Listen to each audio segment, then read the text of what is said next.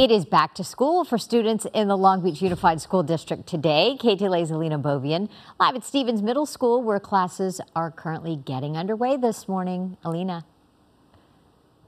Jess, good morning. You know, middle school is a big deal, a lot of nerves, especially if you're in that age group, 12, 13, 14. So to have this really cool reception here certainly does take the edge off students coming in today. Where am I going to sit? Who am I going to be friends with? Who's my teacher going to be? All those questions in the air. So it's so nice to have this here just to greet them. The bell just rang, so students are inside, but we do have Dr. Jill Baker. She's the superintendent for Long Beach Unified. Good morning to you. Happy first day back. Good morning. Welcome to Long Beach Unified School District on the first day of school. So this celebration, I don't remember ever seeing this in my school growing up. So this is something pretty new, right? Post-COVID? Yes, post-COVID, schools really rolled out the red carpet for their students, and it's something that we see district-wide now with signs and school spirit and all of the ways that help students to feel comfortable and excited about coming back to school. And you were telling me earlier, you have sort of a orientation process that goes beyond, the first day, second day, so that kids can really get familiar. Across our system, we support students in making the transition back to school. Specifically, kindergarten students and their families get to come in and meet and greet with their teacher.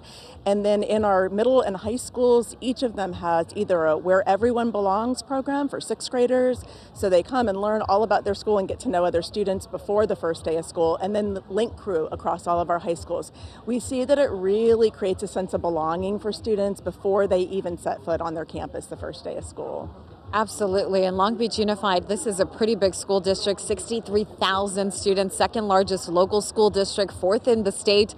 What are some new initiatives you have planned for this year?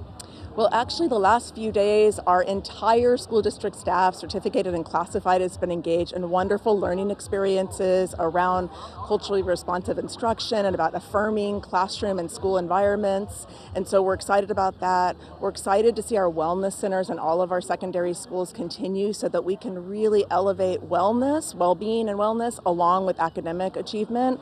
And so we're excited about those things and many continued interventions for students that have struggled after the pandemic.